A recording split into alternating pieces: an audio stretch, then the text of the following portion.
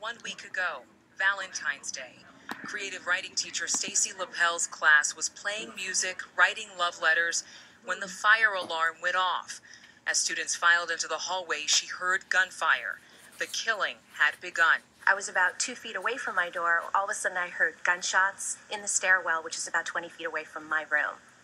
And then kids were screaming and then running back towards me and towards the end of the hallway. So I just went in this very strange autopilot mode where I pivoted on my feet.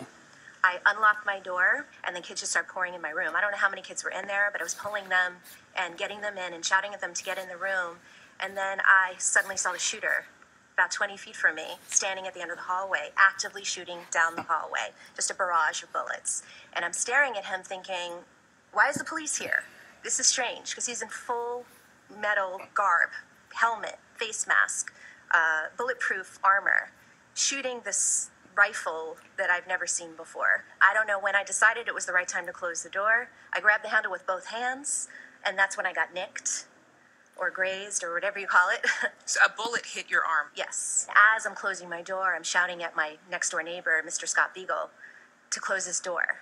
And he's the kind of man that would just keep that door open a little longer. You know, he's all about the kids, you know, but he couldn't see the shooter. I had a good visual of him, which is why I yelled at him to shut his door now. I heard him shoot a barrage of bullets into Mr. Beagle's room.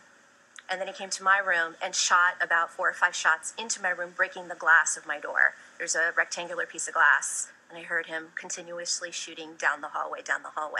And I never really knew when he left because we just thought he was still there. It was so quiet, and then all of a sudden I hear helicopters outside, far, far in the distance, it seemed to me. Police officers far, far in the distance. Kids were screaming in the hallway for help. We're trained not to let anybody in the room. And I would say a good 45 minutes went by, maybe an hour, and when we heard the SWAT team come on the floor, but I still didn't trust that it was them because they were banging on the doors. Police let us in. No one got up. Here it is.